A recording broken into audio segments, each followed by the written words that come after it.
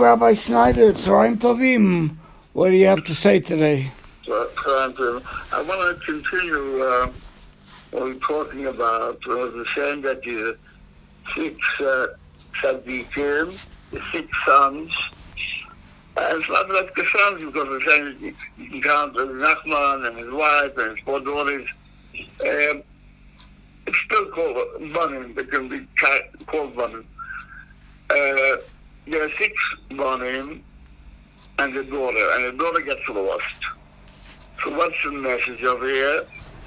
That the daughter is Malchus and Muna, and she is like protecting her brothers. In other words, she's protecting the Nimshal. The marshal has a grown daughter who takes care of her small children. Her brother, the one talks about this, that it's good that the first child should be a daughter, then she can help with the children, with the boys that come later. Okay, that's the marshal. And the Nimshal means that we have to have a Muna and six tzaddikim. They're not always the same. Somebody who is a student of Rav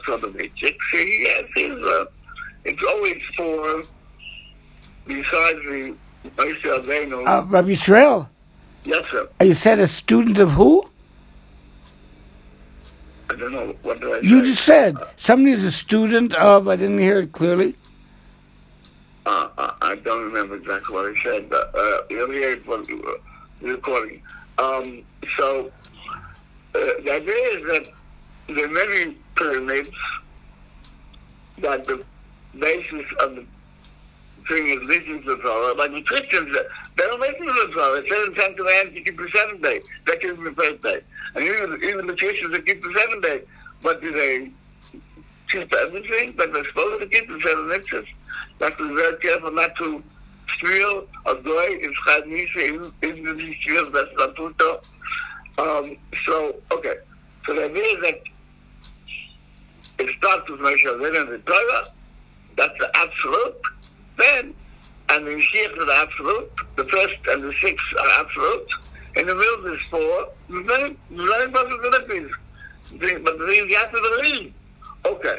So saying that the Amunah is in garbage. So I see it myself. I look up on YouTube.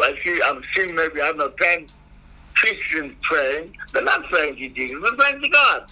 But they see at the end, in the merit of Jesus. I don't know exactly the words they use. But the question is this called Shitov? Is this called Shitov? And is it going Mutter Shitov? Is it the Noach Mutter Shitov? Okay, this is the question. But the point is, we see that difference. Do we ask, the Schneider and his wife ever ask Hashem something in the schools of Rabbi Nachman? Now maybe I'll start doing it. I hope it's permitted. But we see, B'chosh.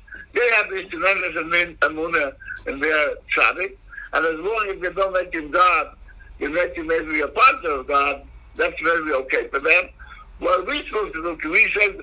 Can we have our his brothers and talking to him, and then say, I'm doing all this in the schools of Rabbi Nachman.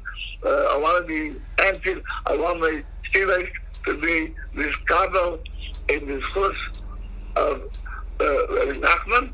Rabbi Nachman said, lean on me. I'm a tonech tamimah. Lean on me. But how far does that go?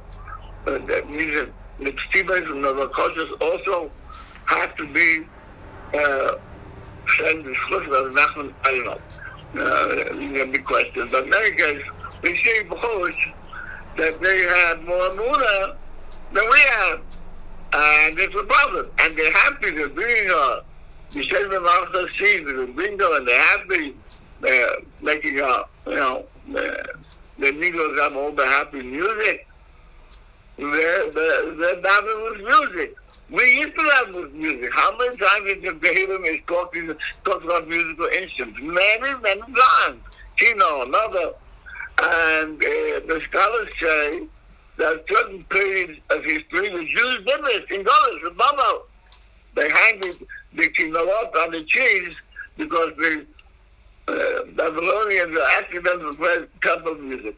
So that put their instruments on the trees. No, we can't. Hey, but in Israel, for sure, it's okay. And they did it. Today we can do it also. They try to do it. He said mail. He doesn't connect to every Nachman. He's got mail. He's working with the Rosh Hashanah. And they make the music, the Schneider, in front of Shalom Kalibach. Yeah, it's good. It helps. The music is connected to the Amunah. The very picture, each Amunah has its music, huh? So, okay. So, I'm allowed we should get our act together. And